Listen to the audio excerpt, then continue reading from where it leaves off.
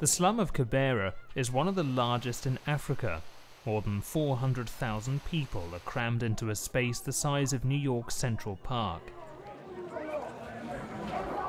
But for AKU nursing graduate Lucia Bayanza, it's simply home.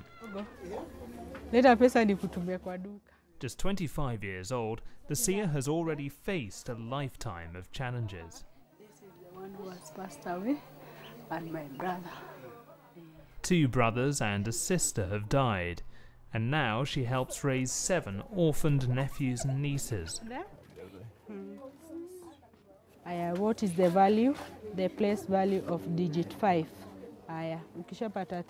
They know that they can overcome the burdens they face because she has. Sometimes I study and then the paraffin goes off, but I have another alternative of using a candle.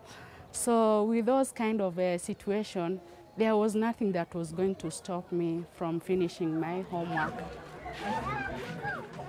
Each day, Lucia makes the half-hour walk from her home to the Bugatti State Hospital. Here, she cares for patients with AIDS, most of them from Kibera, who often have to share their hospital bed with others. For me, I try to make them understand that we are there for them. The fight is also mine too.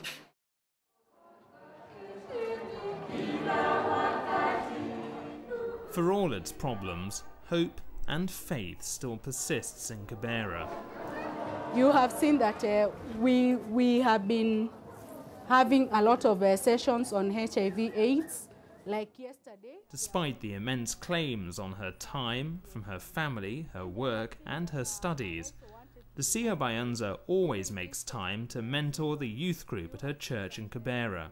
So it was a good moment for me to talk to you and tell you that you've really done well, and I'm really grateful about it. Please do congratulate yourselves.